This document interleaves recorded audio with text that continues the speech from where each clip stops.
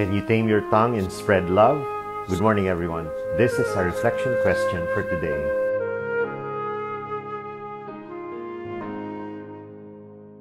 A burglar stalked the neighborhood, watching for homes left unguarded by people leaving for vacation.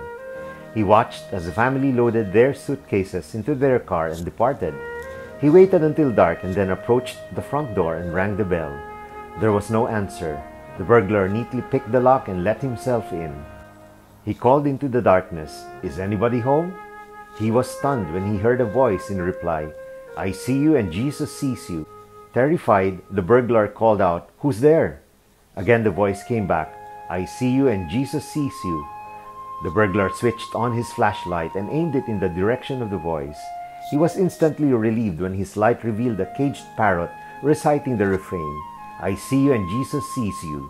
The burglar laughed out loud and switched on the lights. Then he saw it. Beneath the parrot's cage was a huge Doberman pinscher. Then the parrot said, "Attack, Jesus, attack." In today's gospel reading, a man possessed by a demon was cured by Jesus. The people who witnessed this miracle were amazed and said, "Nothing like this has ever been seen in Israel." But the Pharisees saw it differently. It is the chief of the demons who gives Jesus the power to drive out demons. The people who witnessed Jesus' healing saw the good in what happened.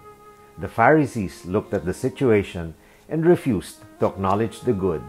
Instead, they fabricated an illogical lie to confuse the people who were supposed to believe in their religious leaders. Their reasoning was illogical and irrational, for how could Jesus drive out demons if he were a demon himself? Wouldn't demons help demons for the common bad?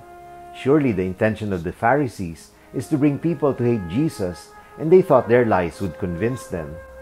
We reflect today on our own disposition, attitude, and motivations when we see people doing good. Do we question their kindness and goodness, their charity and compassion, the help they give, and the good words they say? When you downplay the righteous acts of people by trying to convince others that they are just doing such either for show or with evil intentions, perhaps the Pharisee emerges in you. You lie to totally negate the good done by another. But even if your allegations are true, your envy and jealousy will be evident.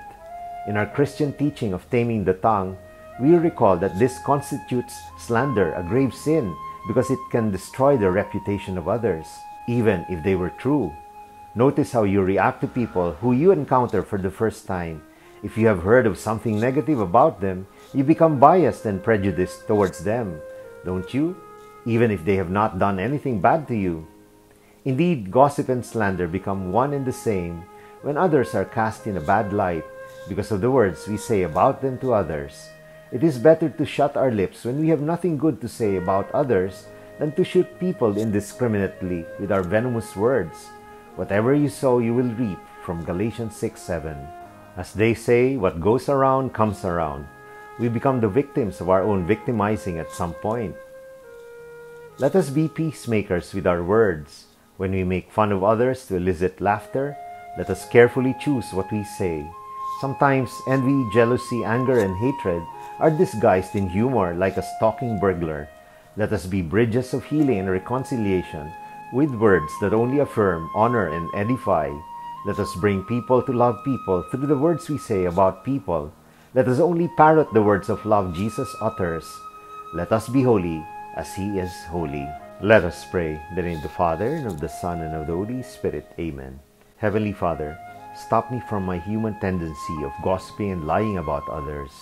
Grant me the grace to be a lover of people and honor them as I do you. This I pray in Jesus' holy and mighty name. Amen. In the name of the Father, and of the Son, and of the Holy Spirit. Amen. God bless your families, brothers and sisters. God bless our Catholic faith and couples for Christ.